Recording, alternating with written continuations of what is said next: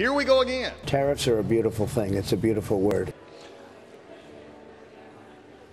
Now, before I yield the floor, I just want to send a kudos. Would the gentleman yield? No, I will not. He reminded me that the word kudos is singular, not plural, which I didn't know for all my years. The gentleman is recognized. I realize that, Mr. Speaker. Mr. Speaker, I'm having trouble hearing myself. Before the Senate adjourned for Memorial Day, I laid out 7 more nominations. We are in a quorum call. I suggest the quorum call be suspended. Made some comments this morning about the tariffs. What are your thoughts on that moving forward?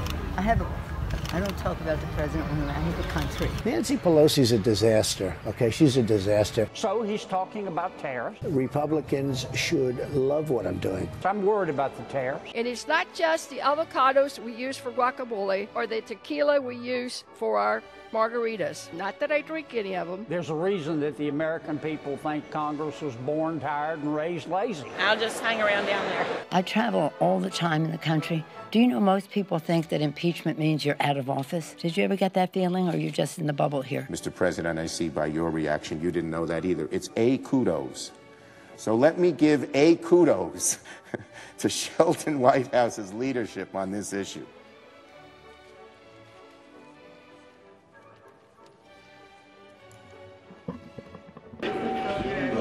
So, Brother Meeks, you calling? Do something about the group. Okay, well, we got the jumbie here. This is the representative from New York, Gregory W. Today is the last day of session for the Senate pages who served during the spring semester. I might just add, Mr. President, that frequently it's kind of difficult to go back to boring high school. I ask unanimous consent the Senate proceed to the consideration of calendar 252. So I hope you all are able to accommodate yourselves to the real world again. Do I gavel? All those in favor say aye. All those opposed say no.